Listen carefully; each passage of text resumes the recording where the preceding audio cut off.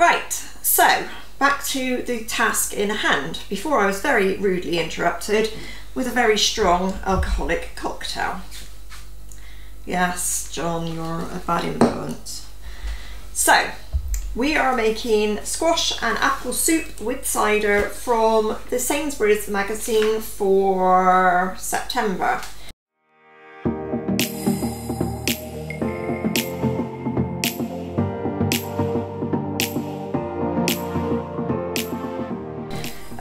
Again, we're pretty sticking to seasonal stuff at the minute.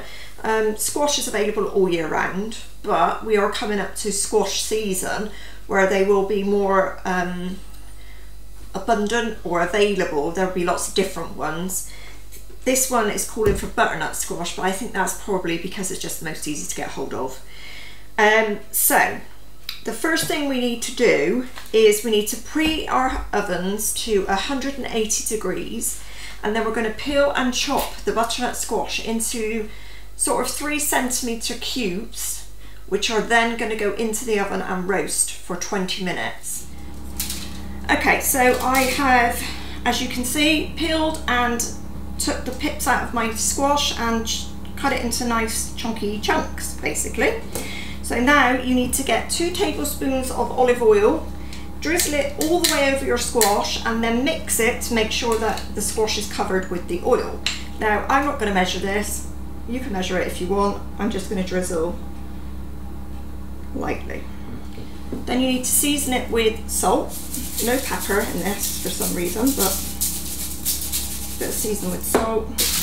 Give it a mix around. Try and make sure that your squash has got a covering of oil.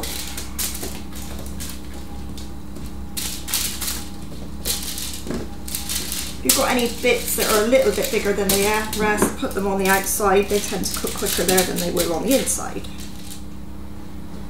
So this is now going into the oven at 180 for 20 minutes.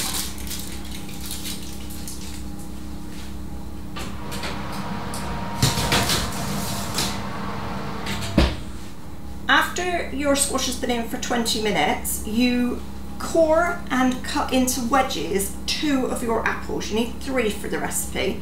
So 2 of them you core and cut into wedges, and then you put them on your baking tray with your squash, and you put it back in the oven for another 25 minutes. So all in all, your squash is going to get 40 minutes of cooking time and your apples are 25. I'm not going to do that right now because obviously if I do it now they're going to go brown and I don't want that. But the next stage after that is to make your stock, if you like. Okay, so I've melted half of my butter and I've chopped my red onion. So it doesn't really matter how you chop your red onion because it's all going to get blitzed in the end anyway. So in it goes, and you want to fry this off for 8 to 10 minutes until it's soft, but you don't want any colour on it. So you're going to have to keep your eye on it and keep it moving around.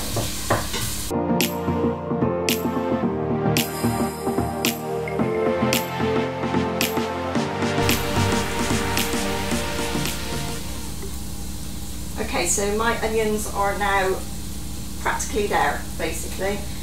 With a red onion, as I just said to John, once you start cooking it, the colour seems to start coming out of it, so I guess that's how you can tell. But you don't want it to go brown, so don't brown your onions. You're not frying them, you're just softening them, or caramelising them. Is that the proper term? Well, maybe? you caramelize them if you go brown, so that's not caramelising. No, don't caramelise them. So I've got 2 nice big fat bulbs of garlic. So big they won't go in my squeezer. I know, I did pick a decent sized bulb, sorry about that. Well, there's one, in it goes. Where's my knife? When you send me shopping, you just say, you know, get what you can. I always try and get the best. Cut this one in half. Yes, I certainly did get a chunky bulb of garlic. Make sure you don't waste any.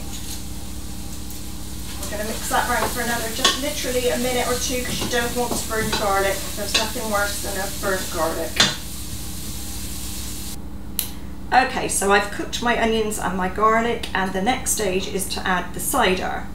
So you need a medium dry cider. We've used Henry Weston's because it was the first one we picked up, but you use whatever you need as long as it's medium dry. Once we've got the cider in with the onions and garlic, we need to turn our heat up so that it's simmering nicely, and then we need to try and reduce the cider by 2/3. So the first thing your cider does is deglaze the pan, which is always a good thing. So the next stage now is our squash has had about 20 minutes in the oven. Now I'm going to chop and core our 2 apples and cut them into wedges and add them into the tray with the squash to roast for another 25 minutes. So I'll just quickly do that.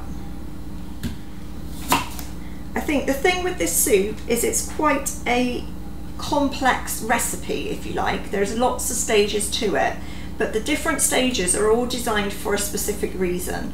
So hopefully at the end of all this, we should have a really flavoursome soup on lots of different levels. So that's what we're doing. If we roast things, it enhances flavour, it brings out sweetness. So you have to peel the apples? No, you don't have to peel them, you just need to core them. Are we using eaten apples? They are eaten apples, absolutely. These are Braeburn, but Cox's would be fabulous if you can get them. They're not quite here yet, they're not quite in the shops just yet. So as you can see, the squash is starting to caramelise on the corners, which is absolutely what you want to do, and I've added my eating apples, so now it's going to go back in for another 25 minutes.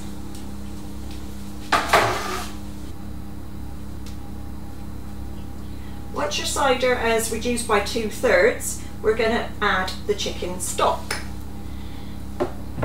This is made with 2 stock cubes. It's 1 litre.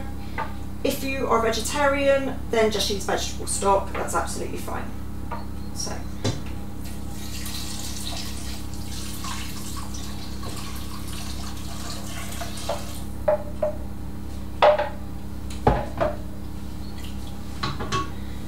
Now I'm going to increase the heat slightly to bring that chicken stock back to a nice simmer. So the stock is now ready. I'm going to put it onto the back burner to keep it warm, but just keep it warm, it doesn't need to be simmering over or anything. And I'm going to get myself a frying pan and fry off 6 rashers of smoky bacon. We're using that one? We are. It's streaky. There's not a lot of fat on it, but if you did have fat on it, you want to basically fry this until it's nice and crispy, because all this is going to do is get broken up and sprinkled on the top of your soup. So if you're a vegetarian, you don't need to do this, obviously, at all.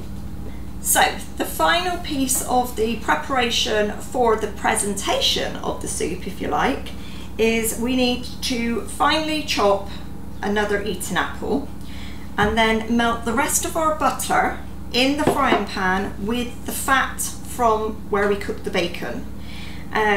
We are going to stir fry the apple for 3 to 4 minutes until it goes nice and soft and the butter browns, and then we're going to set that to one side with the bacon so that once we blitz the soup, we're ready to just add it as a garnish on the top. It's a pretty faff. It's a restaurant garnish. It is.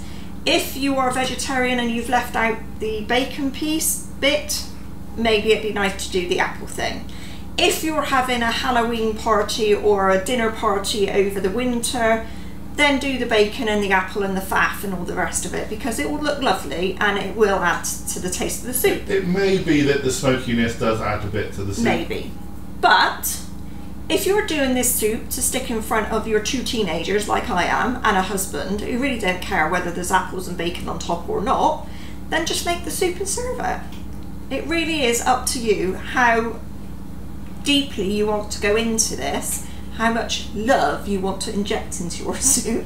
How much restaurant or how much home you want to make. And let's be fair, if I stuck this in front of my teenagers, they're not going to say, "Oh mum, that's a lovely piece of bacon and apple garnish Nice you bit put of on my garnish soup." on that, yeah. They're going to say, "Have we got any more bread?" Yeah. So, you know, you do you. But basically I'm going to do the recipe as is so that you can see it in its entirety. Okay, so we are getting there.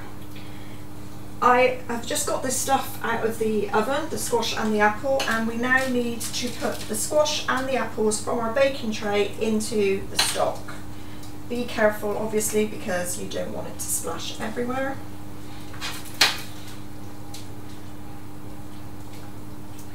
Once you have it in the stock, the ideal is to bring the stock back to a simmer. As you can see, mine's quite simmering quite nicely anyway. Yep.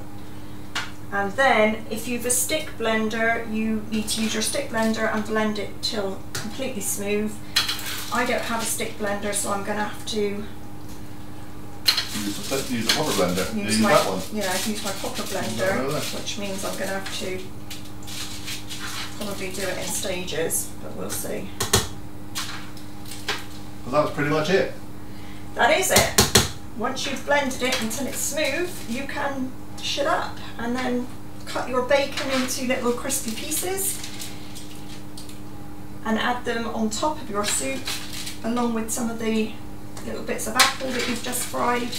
I noticed they're over there actually. They're draining on a bit of kitchen roll right now. They don't look the absolute best because you have to cook them in the bacon fat. Yeah, I don't think they're designed to look good. I think they're designed to taste good, and anyone who eats meat and loves bacon knows that anything that's fried in bacon fat is going to be brilliant. Mushrooms are fantastic. So absolutely.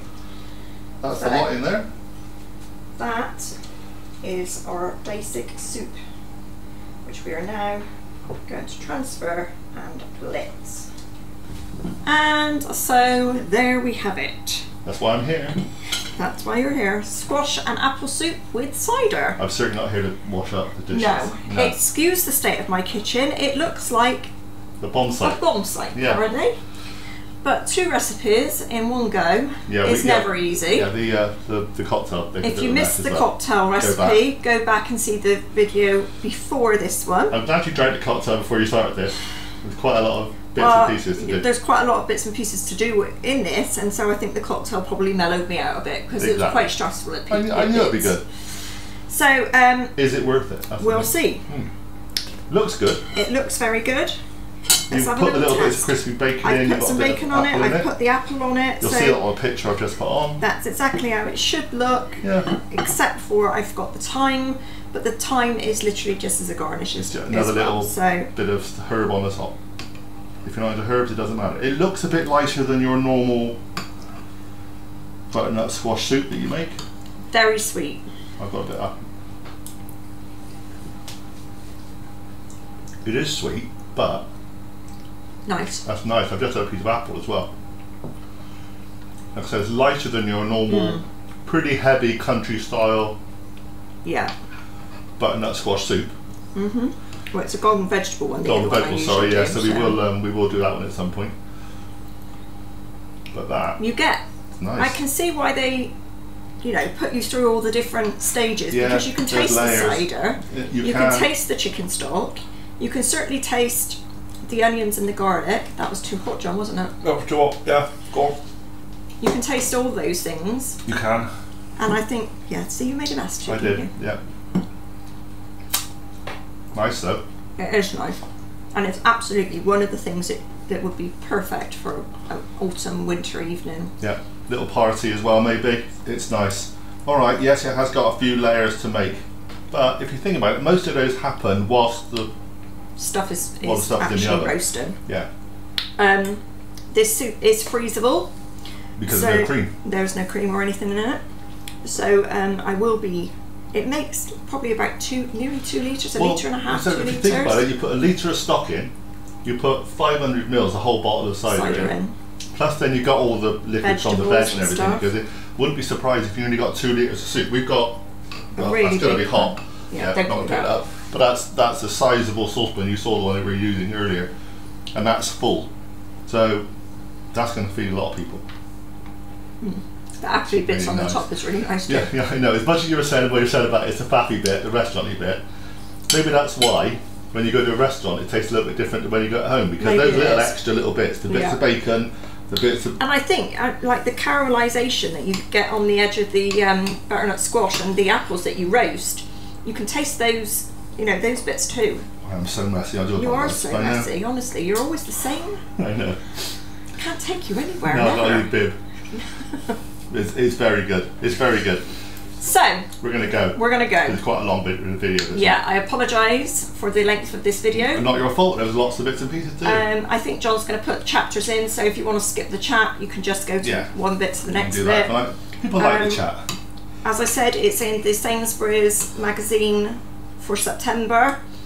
What else? If you haven't subscribed yet, do please subscribe.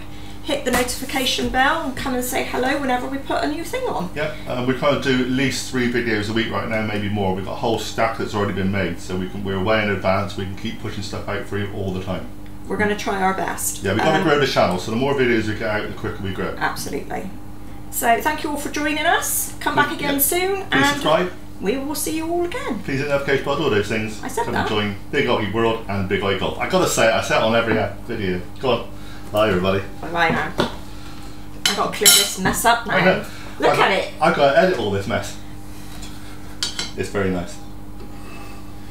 You may eat the soup if you like the soup, whilst I clear the rest of this.